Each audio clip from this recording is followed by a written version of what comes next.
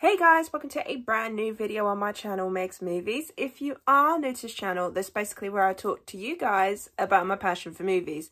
This goes from collections, hauls, reviews, and to today's video, so let's get into it.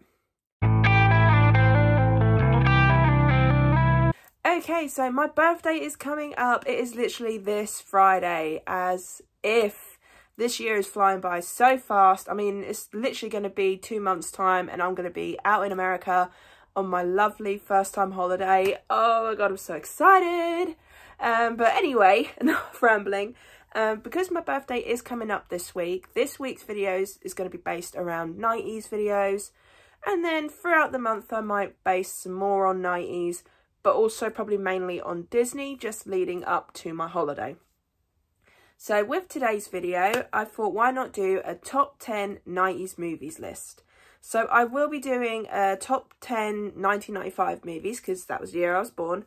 And I will also be doing favourite movie from each year I've been alive. That will be coming out on my birthday on the exact day.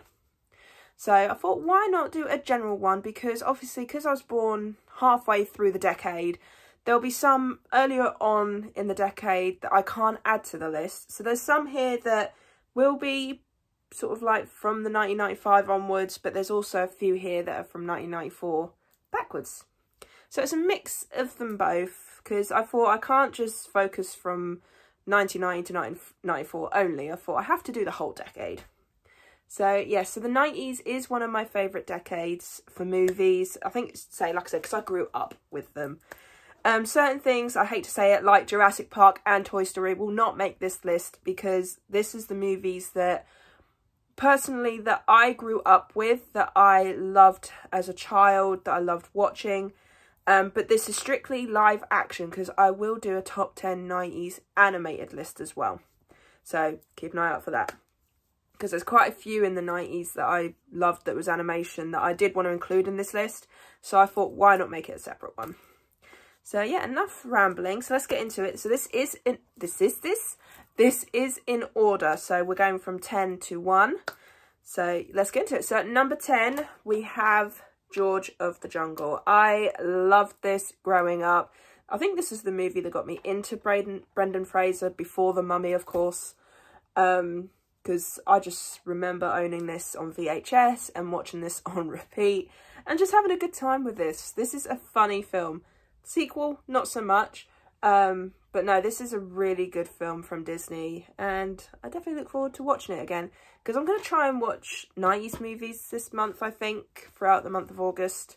I know we're still in July, but you know what I mean, like from now until the end of August, I'm going to try and watch some more 90s movies, because I feel like there's some I've actually not watched, and there's some that I'd like to revisit, like George of the Jungle, because I haven't watched that in a while, so yeah. Anyway, rambling again. So at number 9, we have Ace Ventura, Pet Detective. Ace Ventura, When Nature Calls did come out in the same decade, and I do enjoy that one. But when I had to pick between the two, I had to go for the first one, just because it's an absolute classic. It's funny, it's hilarious, and it came out in the same year that The Mask and Dumber and Dumber came out. So that was the year Jim Carrey became well known for his comedy. And you can see why, because this is such a weird film, but it's so funny at the same time. And it's one of those films that, with Jim Carrey, I know for a fact if I ever feel down or if I feel ill, I know he will always cheer me up in some way. And one of the films I tend to go to is Pet Detective. And yeah, so Ace Ventura, both of these are really good. They are entertaining, but obviously I had to choose just the one. Okay, and at number 8, we have Romeo and Juliet. Now, my memory of this is I actually watched this in English class, because for some reason in my school, I don't know if it's in anybody else's school, but in my school, they tend to, in English class, show films or sort of like TV programs, you know, or TV movies, just to get you to understand the book a bit more, because they obviously know this current generation's not really much into reading and stuff like that. And this was one of the ones we were made to watch, and I fell in love with it as soon as we watched it. I could not get enough of this film. Leonardo DiCaprio and I can never remember her name. Claire Danes, that's it. Such a good film. So even though they speak Shakespearean in this, you still enjoy it because it's a modern interpretation. So even though it sticks to the Shakespearean language, which I love, it also modernized it so that way we didn't get bored. It was fun, entertaining. And of course I had to show the steelbook because this is just a lovely steelbook. But yeah, Romeo and Juliet, absolutely amazing. Okay, and at number 7, we have The Men in Black. There's no way I could not include this film. Will Smith, Tommy Lee Jones, absolute classic. The whole franchise is really good in my opinion. International, meh. But the first one is always so entertaining. I remember getting very creeped out by the cockroach, the monster at the very end. Like when he's unmasking himself. Like I always got creeped out by that. Now I just get grossed out by it. But no, this is a really fun film. I've heard we're supposed to be getting another one with Will Smith and Tommy Lee Jones, which I'd absolutely love because I'd love to see where they'd be now. But yeah, if you haven't watched the first Men in Black at least, I seriously recommend that you do. Okay, and at number 6, we have Hocus Pocus. This is an absolutely fun Halloween film. This is my go-to every single Halloween. I cannot go a year without watching it. It's a staple of my Halloween watch list, and it will be this year. And I can't believe I'm going to be out in America during the Halloween season, so that's going to be fun. But yeah, I love the Sanderson sisters. They're so fun. Even the sequel for me was really good. I really enjoyed that film.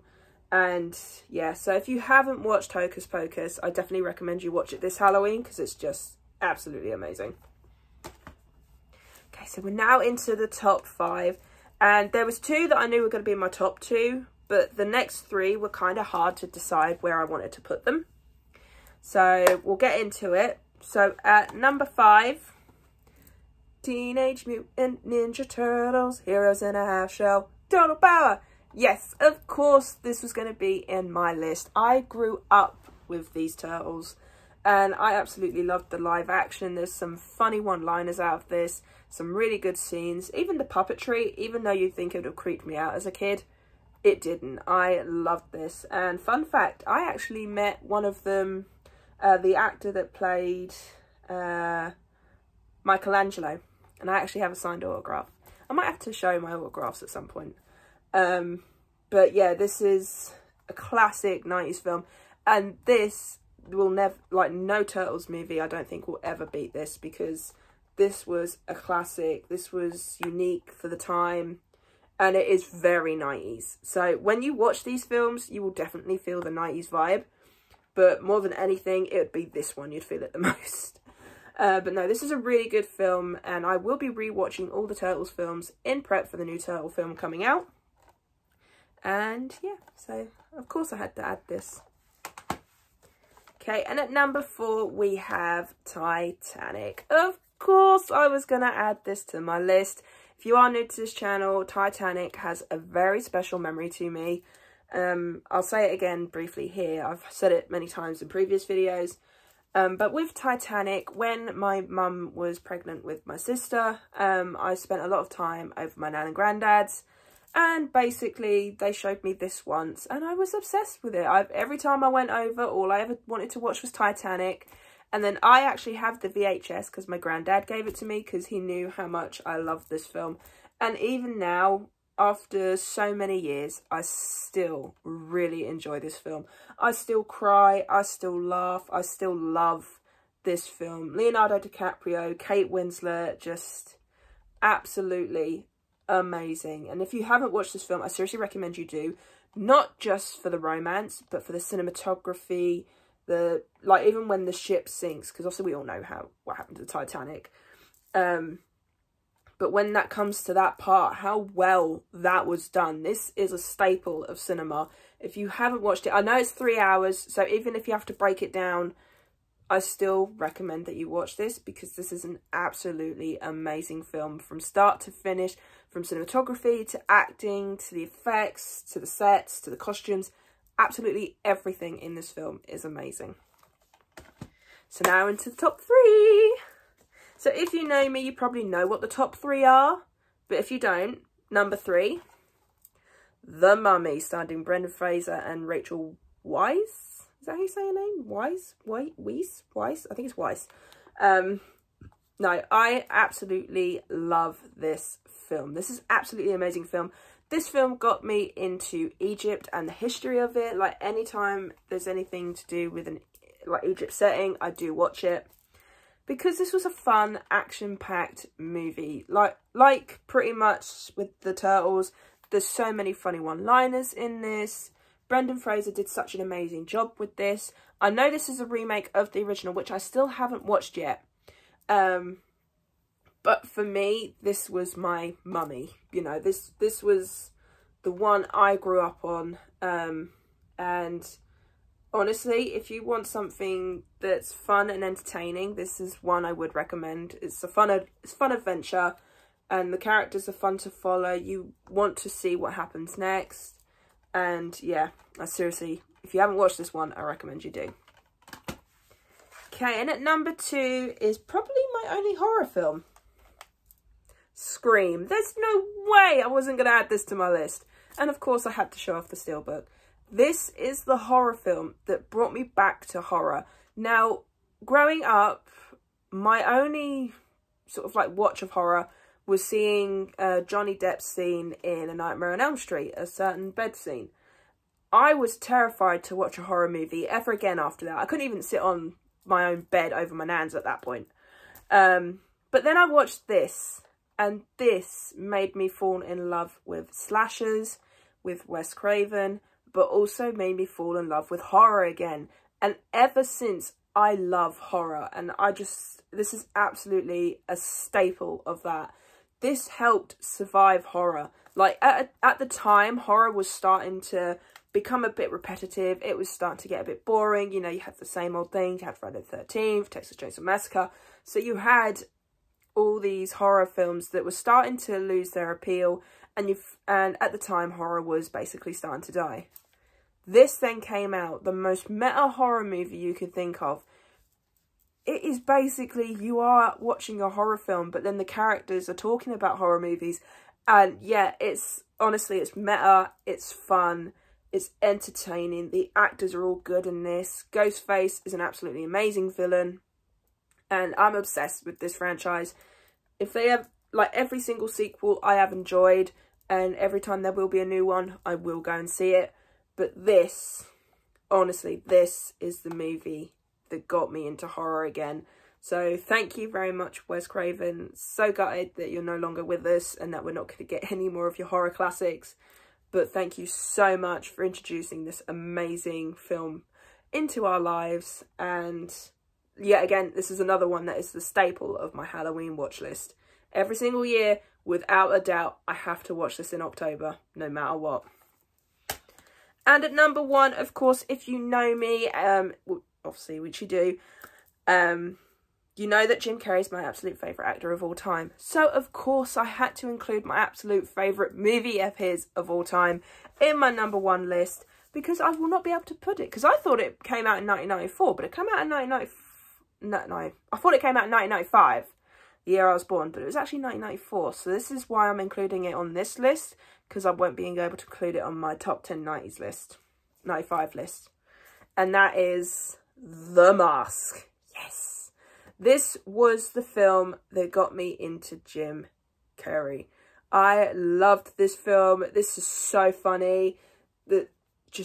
Yeah, absolutely amazing film. This is Cameron Diaz's first ever major role. She did amazing in this. It is hilarious, it's funny, it's entertaining, the one-liners are amazing, and yeah, I will never, ever, ever get bored of this film, because you know what, it is my go-to film. Whenever I feel down, whenever I feel ill, or whenever I know that I want to have a good laugh, this will always be it. And basically, about 90% of this film I could quote word for word. I annoy my family so much with this, because when I do watch it and they are downstairs and like hovering about, I'll sit there and I'll start like mimicking the lines or miming them. And then they will be like, we get it. We know you know this movie because you've watched it so many times. And it's just something I cannot help doing, because honestly, this film, Mwah! Favourite so much, and I had to include it on this list. No way I wasn't going to include it. So yeah, so that is the top 10 90s movies. Like I said, there's some from 1990 to 1994, and then there's some from 95 to 1999. So yeah, I really hope you enjoyed this video. If you did, then do give it a thumbs up. And if you are new to this channel, then go ahead, hit that subscribe button and also notification bell down below to be notified when I post. And also leave me your comments and thoughts on your top 10 90s movies. What's your list? I'd love to see yours. Let me know in the comments down below, and I'll see you guys next time. Bye!